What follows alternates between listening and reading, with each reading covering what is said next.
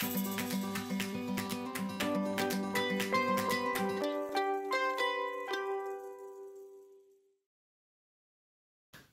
guys, and welcome to this video. So as I did promise in my previous video, today I'm going to be comparing the two major pathways through which you can become an accountant. That is by going through a degree and by going through a professional qualification. So if you did miss out on that video, why not check the description section? I've provided a link there for you.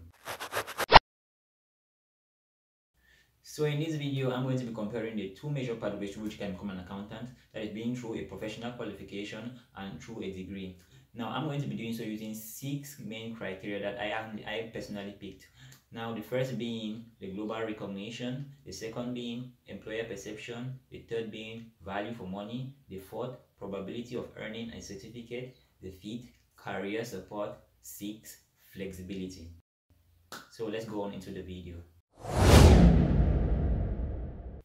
So no matter what qualification you have or intend on having, if it is not recognized in the area in which you practice or intend to practice, then you are as good as unqualified. A degree from a credible university is mostly recognized in many countries all over the world, thereby giving you the possibility of taking your career in any way you want to take your career to around the world, depending on the plan you have for your career. This also gives you a large variety of possibilities on how you intend to take your career, depending on the plans for which you have for your career. However, some professional qualifications are recognized in one country, while in other countries they are not recognized. For example, the ACCA, for example, is recognized in over 179 countries all over the world, except the USA. And most people intend to take their careers to countries like the USA, to China, or to Japan, but the ACCA is not recognized in the USA. The CPA, however, is recognized in the USA, but in a country whereby ACCA and the CPA are recognized, the ACCA is placed at a very high pedestal. So it gives you a lot of dilemma on which particular accounting qualification to choose in that kind of situation. Recent harmonization has tried to improve the possibility that most accounting qualifications are recognized in many different locations at the same time. But in my opinion, that is not really working out really well. University accreditations have been given to other accountancy bodies to make sure that they also have a master's degree equivalent. But in my opinion, that is not really working out as they plan it to. And for that reason, taking everything into consideration, I'm going to give this round to the degree program. Criteria number 2, employer perception. Now, for an employer to fully trust you in order to give you a promotion or a raise or an employment, he should be able to trust the qualification which you have. In locations where a particular professional qualification is recognized, employers will often prefer a professional qualification over a degree. For example, many accounting firms, in my experience, always have a high number of people or a high number of employees who have a professional qualification rather than a degree. Some professional bodies have even gone as far as partnering with the Big Four to ensure that there is high employability among their members. I cannot quite say why there is this difference in perception between the degree and a professional qualification, but however, I'm going to give 3 main reasons why I think employers have this difference in perception. The first is I think employers really think a degree is less challenging than a professional qualification. Thereby, somebody who possesses a professional qualification has higher abilities or higher possibilities of performing at work more than somebody who has a degree. Secondly, I think employers feel like those who have a professional qualification have a similar pattern of behavior, while those who have a degree have maybe different patterns of behavior where they cannot really predict. So for that reason, they will easily go for somebody with a professional qualification whom they know they can easily predict their behavior and be able to evaluate their performances. Thirdly, I think employers feel like the quality of your degree depends on the lecturers and professors who were present during your degree program. Meanwhile, with the professional qualification, an examination standard is maintained and the syllabus are being improved yearly to ensure that the professional qualification has that high level of reputation. So taking everything into consideration and taking everything that comes with having a professional qualification and having a degree based on the employer's perception, I'm going to give this round to the professional qualification. Criteria number 3, value for money. What I mean by value for money is how much does your university or your professional body put in an effort to ensure that you come out with the necessary skills and knowledge to be able to perform at work as an accountant. How much effort do they put in to ensure that you actually improve after your qualification? With the professional qualification, if you put everything in and go in with the right frame of mind and the right mindset, you come out possessing the necessary skills and knowledge that will help you at work to be able to improve and take your career forward. However, this all depends on you. Your professional body is not going to come and ensure that you work in groups or ensure that you do all the assignments that you are being given to you, or to ensure that you even have an assignment at all. Also, there are also many test-taking strategies whereby people have found ways to pass an examination or a test without actually possessing the necessary skills and the knowledge that the test is actually there to evaluate. And this gives the possibility that people are leave the particular qualification not actually bear having the skills that is required for the profession. This adding to the fact that professional qualification has their tough examination structure as their main strengths. However, with a degree program, the exam is not the only thing that you're going to experience. We have assignments, we have group works, we have lecturer appointments, which gives you the chance to be able to learn in different ways and different patterns. Also, most universities have developed other ways of evaluating students to actually ensure that they come out of the degree having the right number and level of knowledge and skill to be able to perform at work. This gives the degree the high possibility of ensuring that the students actually gain the value and they put in the effort to ensure that. So taking everything into consideration, taking how variable the degree is and how possible the degree can easily test and follow you up to ensure that you have the necessary skills and knowledge, I am going to give this round to a degree. Criteria number 4, possibility of actually earning a certificate. When you get into a program, you want to feel confident that after a particular number of years or a particular number of months, you will actually complete that program and go on to practice. You won't want to go into a program whereby at the end of the day you don't feel like it's even going to be possible that you will complete it, and you end up getting frustrated because you have spent about 6 months or 1 year or 2 years of your life trying to go through a program that you will never complete, and you end up having no certificate, therefore remaining unqualified.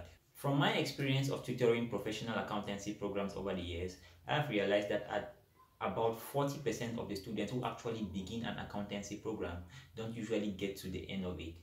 And this is because of mostly the challenging nature of these accountancy programs. And about 80% of the students who actually finish these examinations don't really take as long as they would want to. They usually take longer time to complete this program compared to a degree. And as you would realize, doing half a program is like doing no program at all. You don't have any credits for going through half of a program. You will hardly have any certificate for doing just a few courses in a professional program. Therefore, you end up getting frustrated because you have not been able to make maximum use of the time which you spent in that program. The main question is, are these challenging exams really necessary to evaluate the abilities of an accountant? Is it necessary that you put in a very challenging examination in order to test to see if an accountant is going to be a better accountant at work? I'm going to leave that question for you to answer. On the other hand, majority of those who get into a degree, if not almost all of them, get to complete that degree within the time frame stated by the university. This gives you more confidence when you go into the program because you actually go in working with your classmates knowing that at the end of the day you are going to gain that degree. This makes you confident and much more focused because you know that there is a very high possibility that you are going to get your certificate at the end of the day. So looking at everything, it is very clear that the degree wins this round because accountancy qualifications usually pose a lot of difficulties when it comes to future accountants trying to get where they want to be by gaining that qualification. Criteria number 5, career support. Now, most universities do have alumni and they do introduce you to alumni who will help you to give you a support or mentoring on how to take your career forward after graduation or during the process of your degree. Some universities do have programs with their employers or have good relationship with the university's main employers to ensure that they are career fairs. There are other types of programs that take place in school to give you a sense of what the career is going to be like or what the job is going to be like, also giving you a chance of being employed after your graduation. However, when you actually obtain your degree, most of this support usually ends there Maybe it might continue for a few years or a few months, but after that, you are always on your own. The university is really hardly there to give you a hand when you have difficulties in your career. Therefore, the university can give you a hand during your qualification or during the process of your qualification. But after the qualification, you are mostly on your own trying to figure out things for yourself. However, with most accountancy bodies, you can always reach them at any time. You can always talk to them, you can always call them to seek advice on how to go forward with your career or with any difficulties that you face in your career for the rest of your career, as long as you are a member of that accountancy body. If you're a member of an accountancy body, you always have access to the research journals and articles that the accountancy body publishes, and this gives you a lot of resources at your disposal, and they also give you a lot of updates on how the profession is going and how the profession is changing, and many other improvements that you have to make to be able to remain competitive in the job market. Some professional bodies do have emphasis on their CPD, that is continuous professional development, which always evaluate you annually to ensure that you remain competitive as an accountant. This is like a continuous testing process to ensure that as an accountant, you always try to be up to date with your skills and up to date with your abilities as an accountant. Some universities actually try to do this, but given the large amount of graduates and how long some universities have been existing, it is proving to be a little bit impossible, because at a certain point in time, some other alumni are usually abandoned and are always out there by themselves in the job market and trying to see how they can improve personally without really getting the real assistance that they would really require from the university. So taking everything into consideration when it comes to the career support, I think the accountancy bodies provide better career support to their members than the university will provide to its alumni or its graduates. So for this round, I'm going to give it to the professional program. Lastly, flexibility. When I talk of flexibility here, I mean how much one type of qualification can be expressed as an equivalent of the other.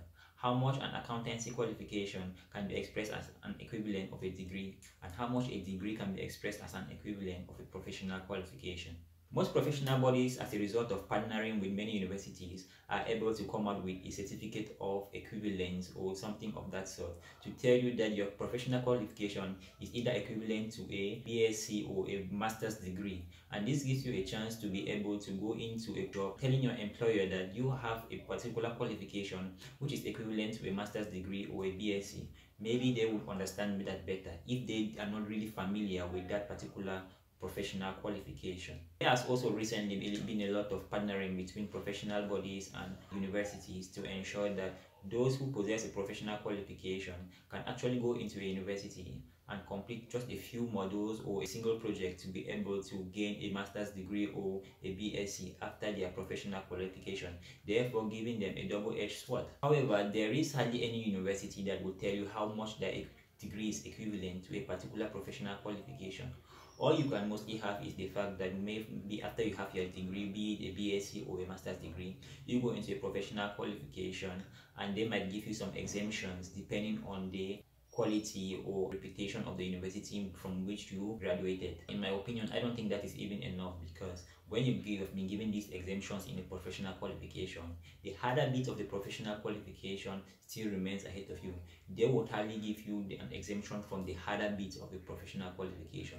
Maybe the tougher courses or the tougher part of the program still lies ahead, and they might give you exemptions maybe for the easier parts or the part that you would probably have completed if you went straight through the professional qualification. So when it comes to flexibility, I would prefer that you go with a professional qualification, and if your professional body is partnering with a university, you can go ahead and obtain your degree after your professional qualification, thereby using one stone to shoot two birds. So taking everything into consideration with the professional qualification and the university degree, when it comes to flexibility, I think the professional qualification wins this round.